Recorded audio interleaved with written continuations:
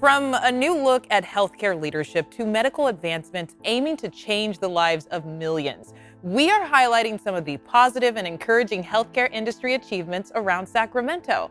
Hello, I'm Brea Love on the Health Beat. Let's start with mental health. It's a topic we've covered thoroughly here at ABC 10, and it's something you've most likely experienced in the world beyond our screen. Staff at Dignity Health's Mercy San Juan Medical Center say their emergency department has been filled with people experiencing mental health crises. As a solution to the increase, they're opening more space for those in need. Here's ABC 10's Alex Bell with a close look at the center's crisis stabilization unit. Mercy San Juan Medical Center sees about 5,000 patients a month in their emergency room, and 400 of those patients are behavioral health related, a number that has steadily increased. Mercy San Juan Medical Center's president Michael Corpiel says before creating their crisis stabilization unit, the only place people could come to was the emergency room for mental health issues. We didn't really do a good job of handling patients and managing patients who came in with a mental health crisis. And so it really put pressure on emergency rooms like Mercy San Juan that are level 2 trauma centers. 33 hours was our average. Patients waiting for an inpatient psychiatric bed. And they're lined up in the hallway, on gurneys, just waiting, not getting their needs met. Dignity Health, who operates Mercy San Juan, says many of the issues come down to not having resources readily available. I think a lot of it is not understanding it fully. We should be able to treat them just as a medical emergency when they come into the hospital. The medical needs trump the behavioral health needs in terms of room space and equipment. The hospital recognized this is an issue. We have to find a way to address this. Mercy San Juan Medical Center in Carmichael first opened their crisis stabilization unit in 2019 before the pandemic. Since then, Dignity Health's behavioral health program manager tells me that the need for services has only grown. We transfer them over here. This is where all of our experts in mental health are. We have psychiatrists, social workers, mental health nurses, peer support specialists, all who can really work directly with the client to see what their needs are and develop a safe treatment plan for them. And then so once patients go inside, then what happens? So I can go ahead and show you, but our nursing staff takes over from here to get them set up and get them familiar with what they can expect while they're here. To protect patients' privacy, we did not bring our cameras inside the CSU. But what we witnessed is patients are immediately being greeted by a staff member in the quiet space away from the emergency room. All diagnoses, all types of issues that arise, whether it's somebody who's acutely suicidal, somebody who might be in a psychotic episode, either due to their pre-existing condition or under the influence of street drugs. The CSU's medical director says most people they treat and assess are able to be stabilized and discharged within 24 hours of seeking care. It was modeled on a model of care called EMPATH, which is the acronym for Emergency Psychiatric Assessment and Treatment and Healing. The EMPATH model allows for patients to be cleared by the ER department and go straight to getting that specialized behavioral health care. And with the CSU, the average time for patients to get care has gone from 33 hours to 3.4. Now the CSU is a calming, healing, comfortable environment. Way back in the day, it was giving someone a sheet of paper with numbers on it. Hey, follow up with this clinic or follow up with this. Nowadays, we're doing a lot more of warm handoffs where we're setting people up with appointments with a counselor or a psychiatrist before they leave. The care is so comprehensive and it's so fast. We have a psychiatrist on site 10 hours a day who meets with our patients. So you say better outcomes and it's less expensive as a whole. Can you talk a little bit more about that? What we have seen prior to the CSU is that we would treat patients, and when they didn't really meet criteria for the inpatient setting, we would release them back into the community. And invariably, a high number of them would end up right back in our emergency room. The number of patients that have come back to the emergency room from their stay in the crisis stabilization unit has gone down tremendously. Research proves a diverse workforce can lead to better outcomes. That's extremely important in business and in healthcare. ABC 10's Alex Bell has a look at how Dignity Health is emphasizing women leadership in its hospitals and the impact that's having on patients. Lisa Hausman, Phyllis Boltz, Tina Johnson, and Gina Bravo are all hospital CEOs. I think what you're seeing right here is a very unique situation. They run Dignity Health hospitals in East Sacramento, Folsom, Sacramento, and Woodland. Being a president of a hospital as an executive female is showing the possibilities to those that there is a pathway. Trailblazing women who are disrupting the healthcare industry in the best way. I introduce myself to patients every day and I say I'm Tina and I'm the CEO, and they are taken aback a bit. Dr. Tina Johnson is the CEO of Dignity Health Mercy General in East Sacramento.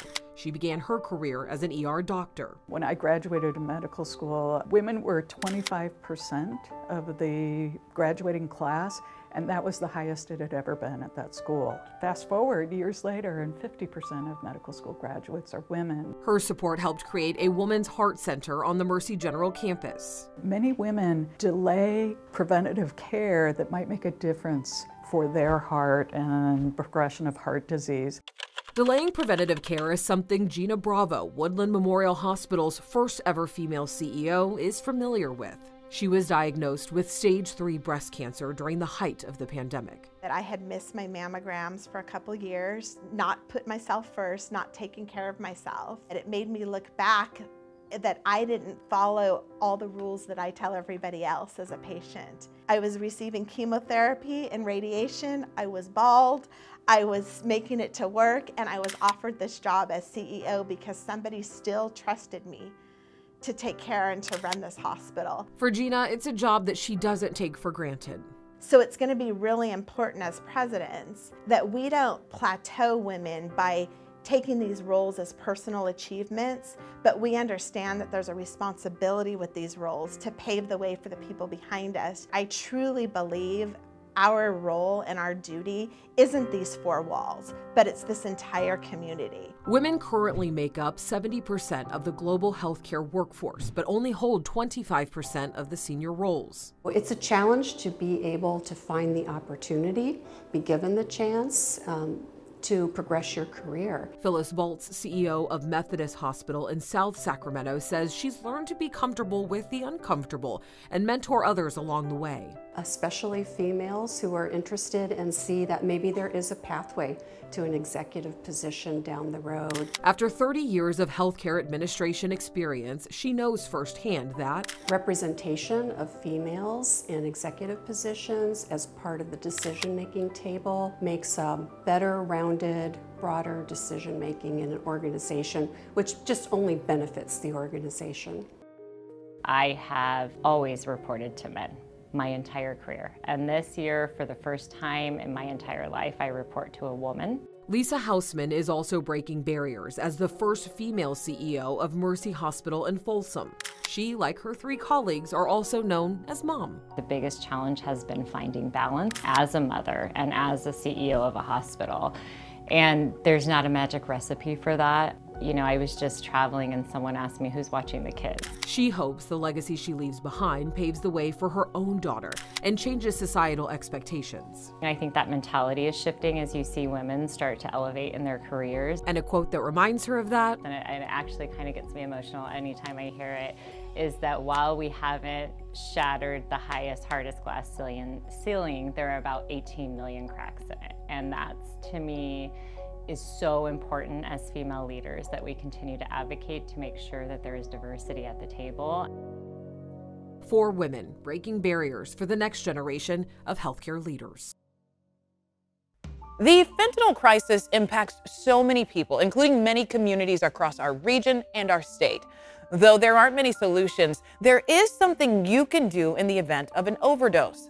Naloxone, or Narcan, is an over-the-counter drug, and you can find it at local stores with pharmacies like Target, Rite Aid, and Walgreens for about $45. I spoke with health expert Dr. Shrishti Sharma, who shares what to do if you see someone overdosing. Shrishti, thank you so much for joining us this morning. So we're talking about Narcan. If I needed to find some right now, where could I get it? So recently the government has passed a law that says that Narcan can be made available on all pharmacies. You don't need a prescription to get Narcan. You can just go up to the pharmacist and who will be able to issue it to you. You can also find Narcan in harm reduction centers and other community centers, which provide substance use disorder assistance. So I can see that you're holding it in your hands right now. It's so tiny it could probably fit in your pocket or in a purse. Who can administer this? Is there a certain age limit? People who are exposed to opioids, if you are a bystander, you can administer it. So you can be a family member, you can be friends, or just a regular person walking down the street. If you see someone who's you think that somebody is having an opioid overdose, you can administer Narcan. There has been a study that says about 46% of opioid overdoses are witnessed by somebody. So it's always handy to have one in your purse if you want to help. So let's talk about how to administer it. So Brandon, our editor here, was so kind to agree to help us with this. Let's do a demonstration. Can you just walk us through? Sure, yeah. So if you see someone on the ground and they are unresponsive, you can look at their pupils, see that they are pinpoint pupils, they're breathing really slowly, and you think that there's an opioid overdose, then you can definitely go ahead and do this nasal spray. So get on the ground at the chest level, try to wake them up, and okay, Brandon, can you hear me? All right, you do something called a sternal rub, which kind of wakes up a person if they are not ODing on Narcan, or sorry, they're not ODing on opioids. Once you know that they are not responsive, all you do is you tilt their head a little bit, take the Narcan, push it up their nostrils until your finger hits the nostrils, and then just spray. And that's it. Once you're done administering the Narcan, turn the person to the side, fold his arms, yep, and then you can do that. And then if you can bend his legs and straighten the top one out. This is what's called a recovery position. When a person, once you administer Narcan, if the person has opioid withdrawal, if they start vomiting, this will help them from preventing, choking on their vomits. Right.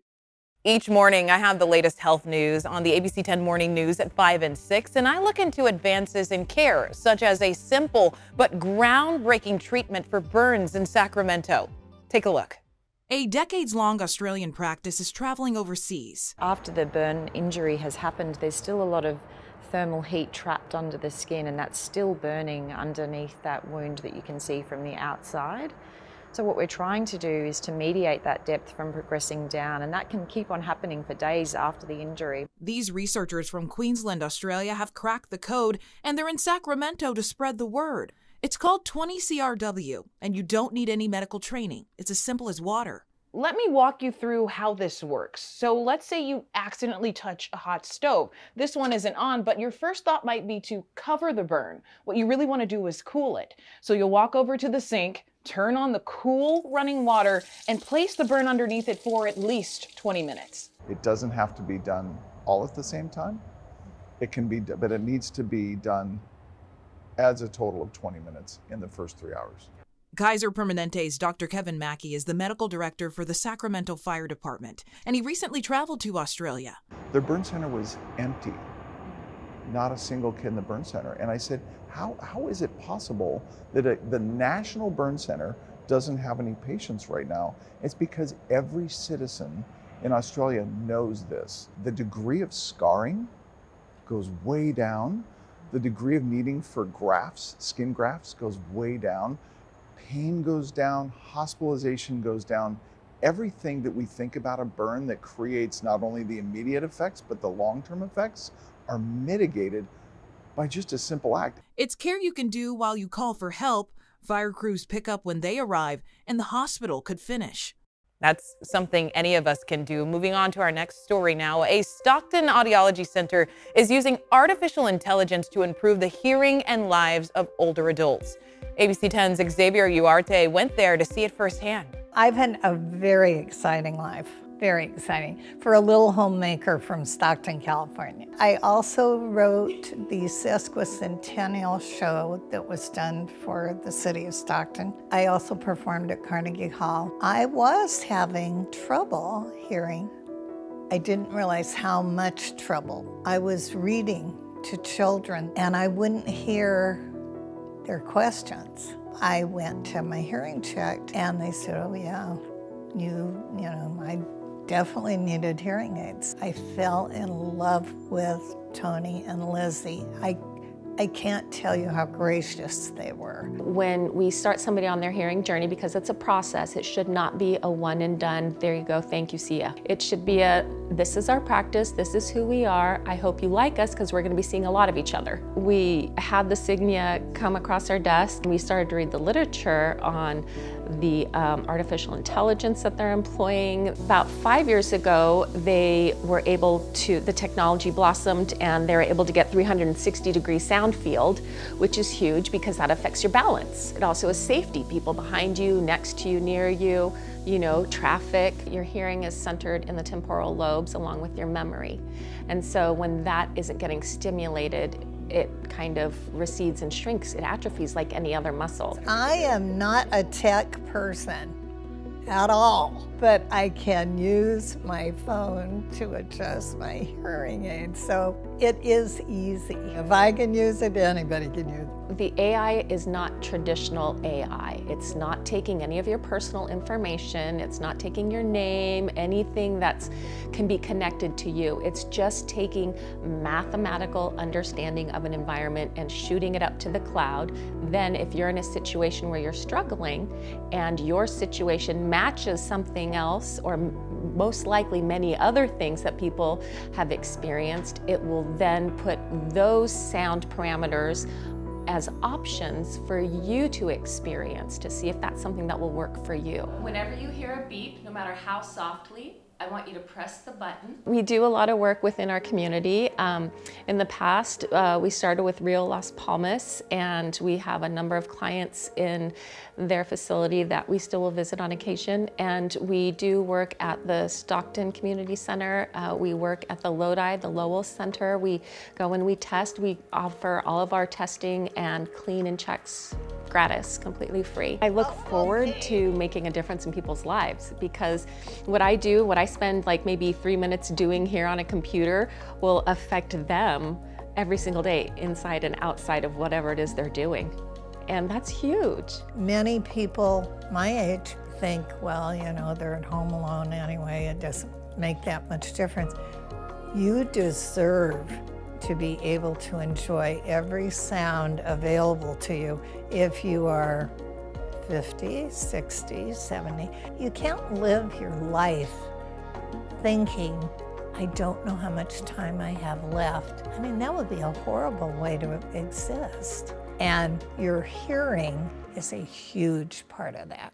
There's a form of insulin that's changing the lives of diabetics who use it, but doctors and patients say it doesn't have widespread name recognition. It's called Afrezza, and it's FDA approved. ABC 10's Becca Habegger reports as it's the only drug of its kind in terms of an inhaled, non-liquid form of insulin.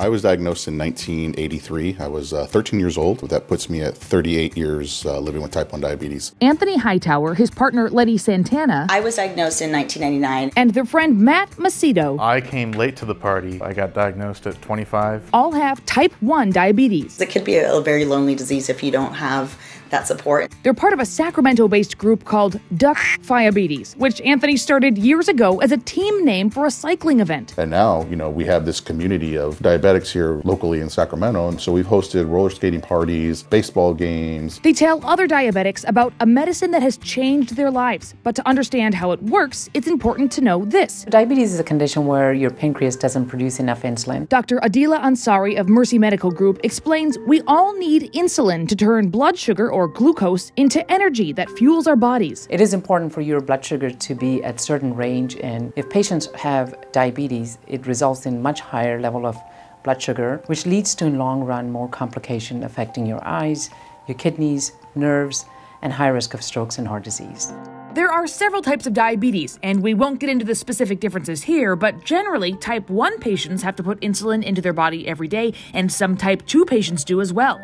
The most common way by far is through liquid insulin that can be taken by injection or by using a pump, which involves an insulin dispenser connected to a small tube placed just under the skin. People who use insulin to control their blood sugar levels take extra around a meal or snack. That's because the food will raise their blood sugar level and they need the insulin to help lower it back to a safe range. But as Anthony explains, figuring out the timing and the dosage is complicated. An injection for me takes about 45 minutes to an hour to start working, which is very difficult. If you're going out to eat, you don't know what you're going to pick, but yet you still have to guess and count your carbs and figure out what you're going to have, take your insulin based on those calculations, and then 45 minutes to an hour later, if your food's not ready, you could be in trouble. So now what a lot of people are doing is they're just taking their injections once their food is there or right when they order it.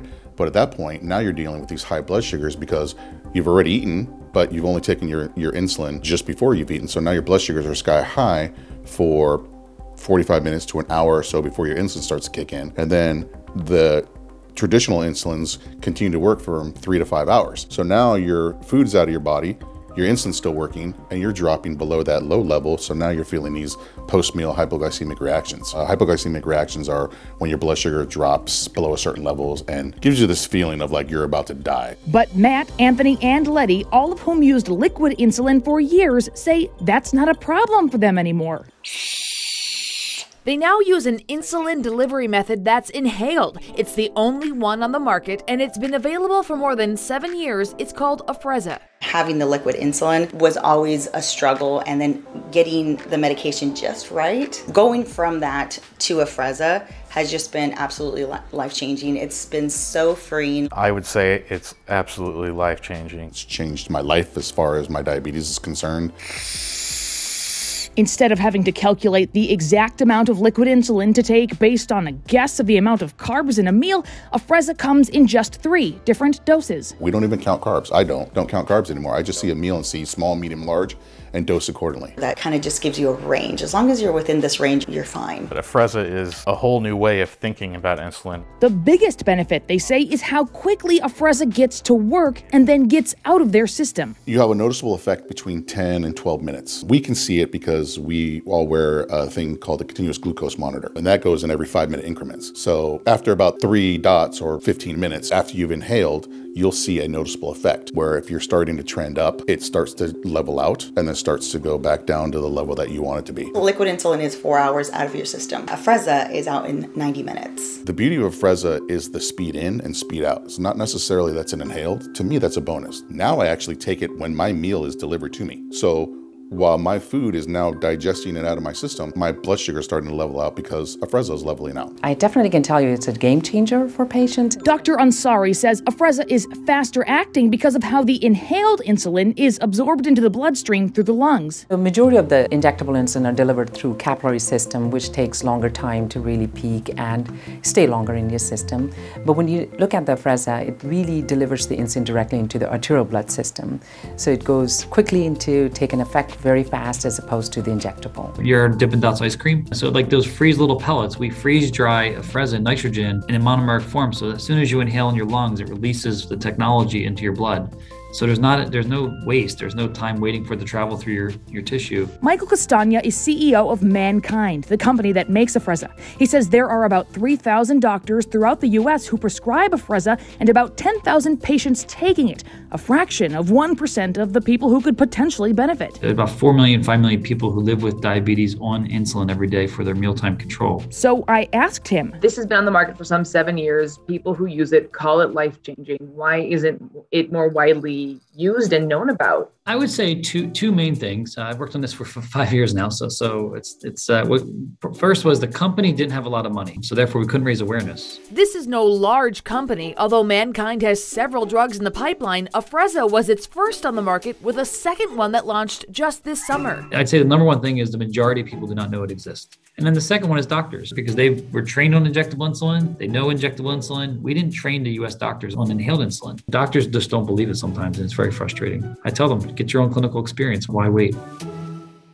Birth control often falls on women, maybe choosing to get an IUD or take oral contraceptives, but there are advances for men as well. UC Davis Health is testing a potential male contraceptive, And ABC 10's Tyler Horst reports as we could see men shouldering more responsibility for birth control.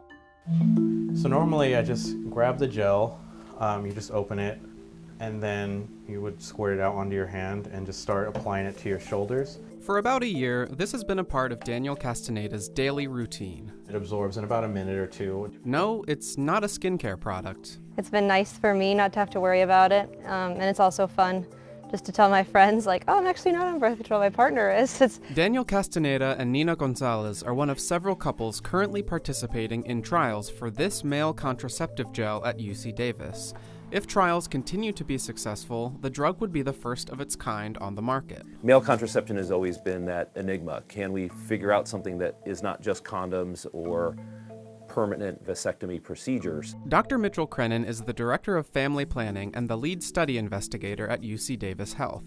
He says the gel works by combining two hormones, nesterone and testosterone. Nesterone part just telling the body to stop stimulating the testis from doing what it does, which is making hormones and making sperm. And that's great. If it doesn't make sperm, then you can't cause a pregnancy. The nesterone also tells the body to stop producing testosterone. Without it, men tend to lose energy, focus, and their sex drive, among other things. That's why testosterone is the second hormone in the gel. We already have gels that are available on the market to help men who have naturally low testosterone. So that part in the gel isn't hard, it's getting the other part correct. And that's what's been the special part of this product. I've heard this spiel before. Like Daniel and Nina, my wife and I are currently participants in this study. But before we committed, I had some of the same questions Daniel did. Well, just whether it's going to work, right? I mean, am I going to be able to have children if I want to have children down the line? And so that was a big thing for me. The gel was developed by the National Institute of Child Health and Human Development. UC Davis joined several other locations around the world as a trial site in phase 2 of testing, and the drug has already shown some early signs of success. Men in the study are monitored while using the gel to make sure it's working as intended to lower their sperm count. And there is a very small percentage of people who don't suppress, but the important thing is we don't let anybody use this as a contraceptive until we're certain that their counts are suppressed incredibly low.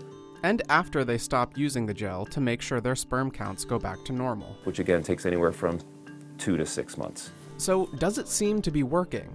Dr. Crennan says results so far have been very good. In men who use the gel and their sperm counts go down to very low levels, in fact they go down pretty much to zero, we find that with continued use of the gel, we're not seeing anything that shows any signs of pregnancy or not finding any pregnancies thus far. As with most drugs, there can be side effects. For me, I mean, I haven't really noticed any, significant side effects. The only thing possibly is gaining some weight, but not anything significant or cause for concern. And there are some people who feel a little bit moody, and for some that goes away and for some it doesn't. It's an alcohol-based gel. There are some people who've gotten some skin irritation. Dr. Crennan says at this point, side effects like these haven't shown up very much in trials. As far as we can tell, everything looks really promising. Now, this doesn't mean you'll be able to find this gel at the pharmacy next week or even next month. My guess would be at least 10 years until we would see this on the market.